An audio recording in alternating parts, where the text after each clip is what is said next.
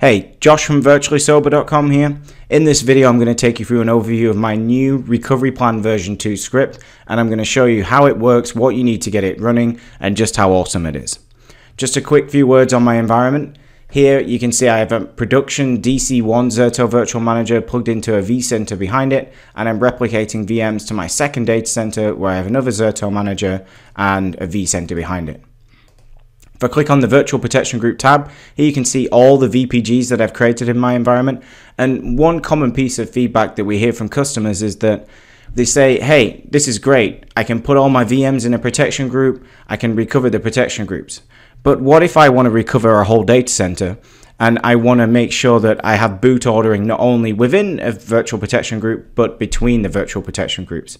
And in Zerto, if we click live failover, we get all the VPGs. Could I sort these by priority and then execute and recover only the VPGs that I need in different groups? Yes, I could. But it's not that simple. It's not orchestrated. If you want to define an order of recovery of the protection groups, if you want to put in time delays, you want to put in your own custom scripts, you can't do it via this GUI. But the good news is that you can do it using the sample script that you can download from the blog right now. So let's talk about some requirements. First of all, you need Zerto Virtual Manager running on 5.0 Update 2 as a minimum, and for a good reason, because in Update 2 we finally resolved the capability to enable failback. So yes, you could fail over before with the API, but you couldn't configure the reverse replication and the failback. Now we got that. I'm happy to show this because now I can show a really cool demo. Of course, you need access to the Zerto manager, a username and password that has permission to be able to actually perform a failover test. And we're going to create a CSV to specify all the protection groups that we want to actually fail over in the order that we want to fail over. So all the requirements, the values that you can and can't use are spelled out in the start of the PowerShell script that you see here, but let's actually just show you what I mean by this CSV. So first of all, we're specifying the VPG names in the order that you want to recover them. The action, so you can specify failover or test. Very advisable to start with a test and then move to failover. We've got reverse protection, true or false, commit policy, which could be none, rollback, or commit. The commit time, which is the window which you're giving yourself in which to test the recovery before we automatically delete the journal and commit the failover. Best practice here, I recommend 300 seconds plus, so at least 5 minutes, but for this demo I'm going to keep it 60 seconds. Shutdown policy is that if you can communicate with production, what are you going to do with the production VMs? I'm going to force shutdown because these are dummy VMs. Do I want to run the scripts if I'm doing a test? No, I don't. And you can specify a pre-failover script, a post-failover script delay, a post-failover script, the time which you want to wait, so the number of seconds before you then fail over the next VPG. So you could put your 10 VPGs in here, put a 60-second, 2-minute, 5-minute, 10-minute delay, vary it between each of them. And another cool little thing you can do is add in prompts. So maybe you want to, before they actually allow the user to fail over, we want to add a prompt, say, are you bloody sure? And you know what? You're doing a production failover of your VMs. I think it's a reasonable question to ask if somebody's going to click failover. And you can also do a post failover user prompt and say, has the VPG come online? So we'll save this CSV. This is now good to go. These are 2 VPGs that I have configured. I'm not going to do it all. And I recommend when you first run this, create a couple of dummy VMs, dummy VPGs, and give this a whirl and see exactly how it works. So first things first, let's configure our variables at the top. What CSV am I going to use? This is the directory in which I've just saved that CSV. Where do I want to create my log? So it's going to log all of the actions.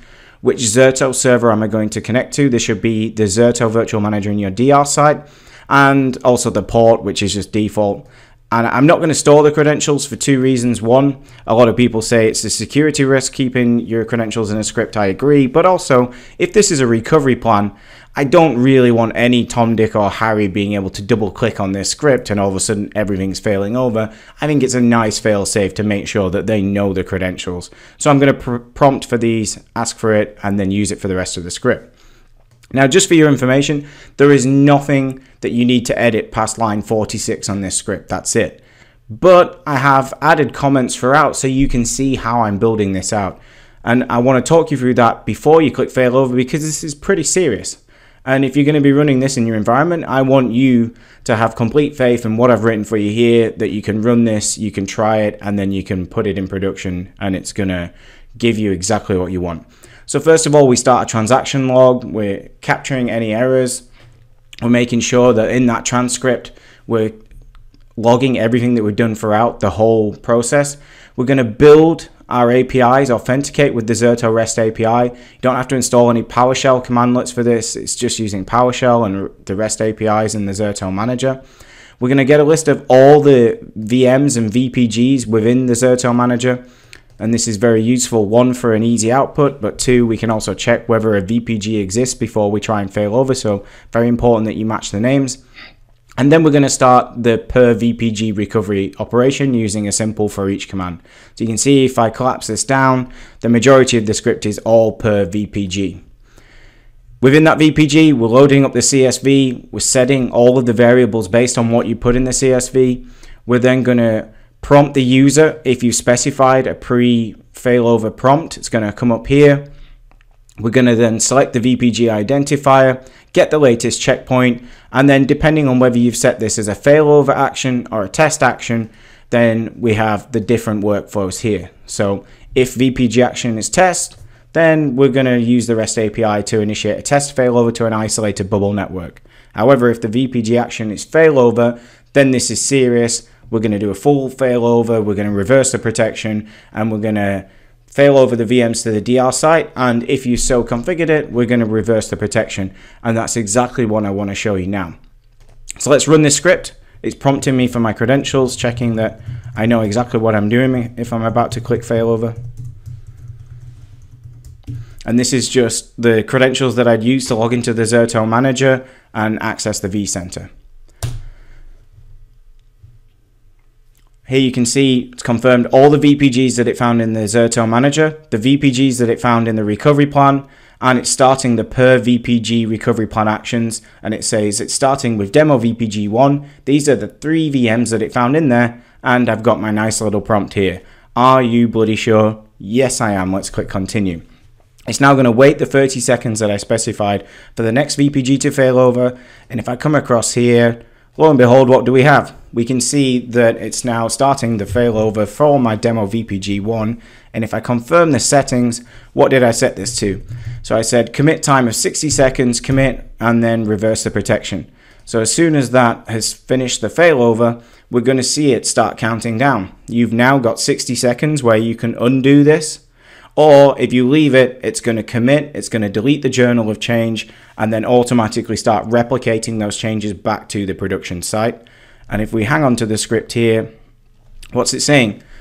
Post failover prompt, has the VPG come online? Well, we saw the action took hold, so I'm happy to say continue, and now it's going to start the failover of the next protection group. So what we'll see is now we've got 2 running tasks.